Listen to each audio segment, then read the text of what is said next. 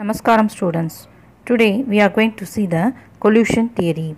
This theory was proposed by Max George in 1916 and William Lewis in 1918 independently.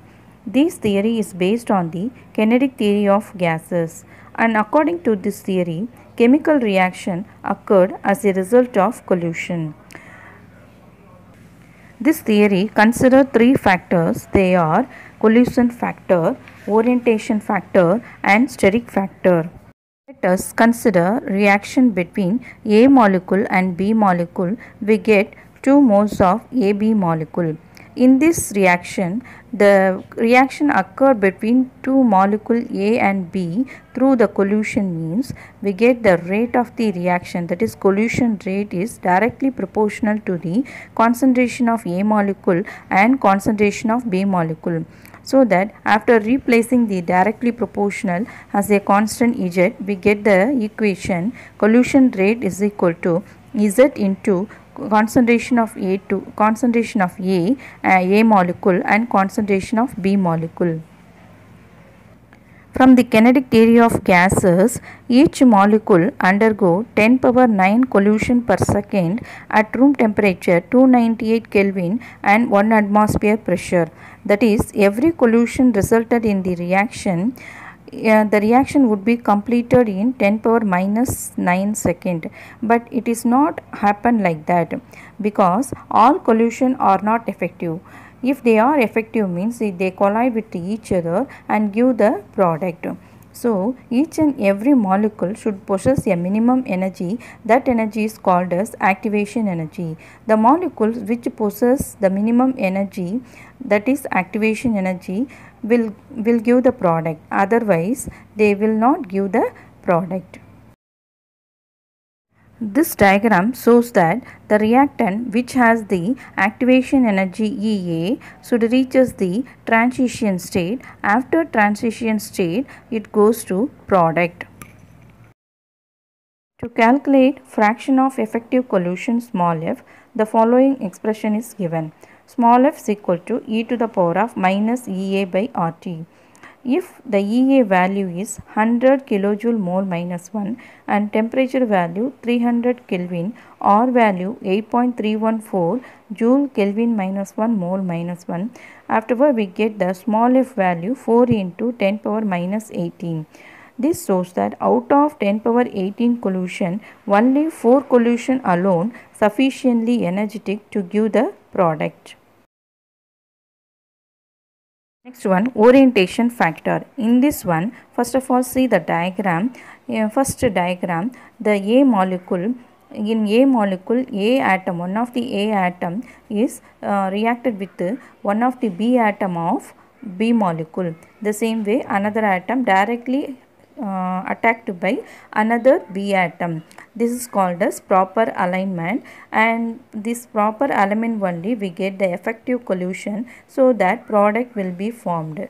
Another one below that one, the A molecule, one of the atom alone react with another one of the atom of B molecule only, so that we get this is called as improper alignment, and so that we get ineffective collision. We once again we get the reactant alone, not product. So it is very important, even though they have the sufficient energy to collide with each other, the orientation factor also we have to consider. Then only it give the effective collision.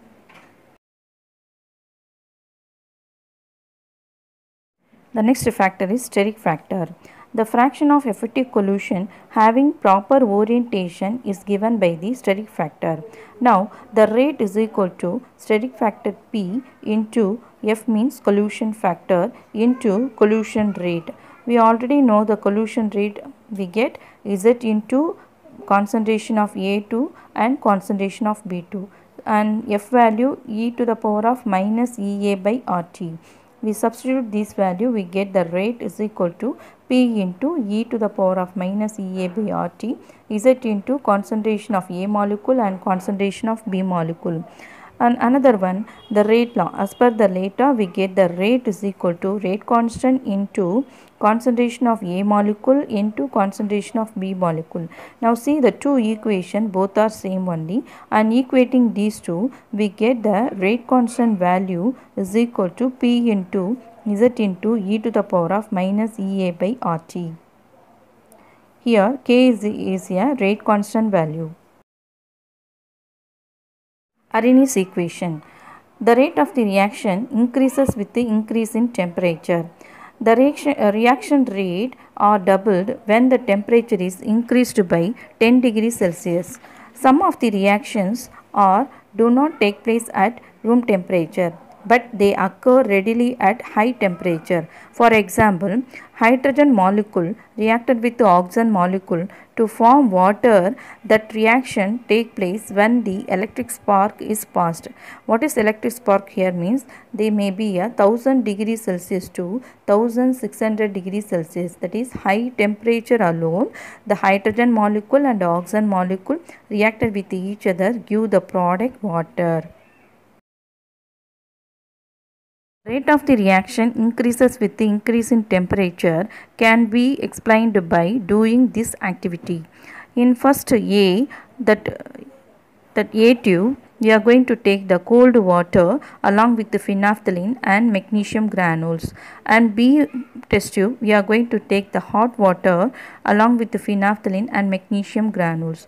But in B test tube only we are going to get the pink color, because in hot water magnesium granules reacted with each other give the magnesium hydroxide.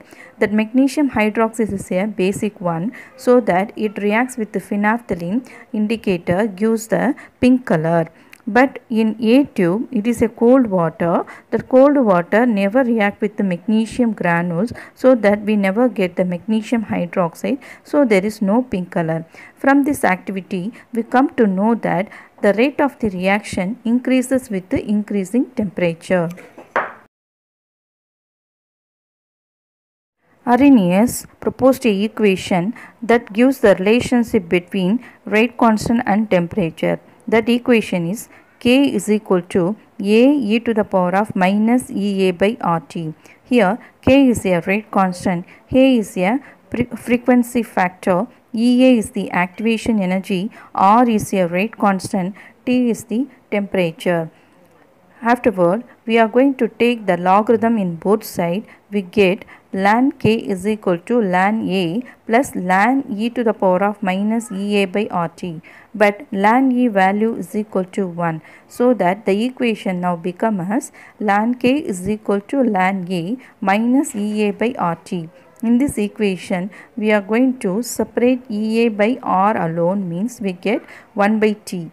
Now see this equation. This one is in the form of straight line. Y is equal to C plus mx. Y is we are going to take in y axis ln K and x axis 1 by T. This gives the straight line with the negative. What is negative means whenever the temperature increases, the ln K value decreases. That is called as negative straight line. From that straight line we have one slope. That slope value is minus Ea by R. Now we are going to calculate the activation energy from the Arrhenius equation. What is Arrhenius equation? K is equal to A e to the power of minus Ea by RT. After taking logarithm, that equation is become as ln K is equal to ln A minus Ea by RT. Now the temperature T1 means the rate constant value becomes K1. After substituting the T1, K1 in the above equation, we get one equation ln K1 is equal to ln A minus Ea by RT1. So afterward, suppose temperature T2 means the rate constant value is K2. After substituting the T2 and K2 in the above equation, we get one more equation ln K2 is equal to ln A minus Ea by RT2.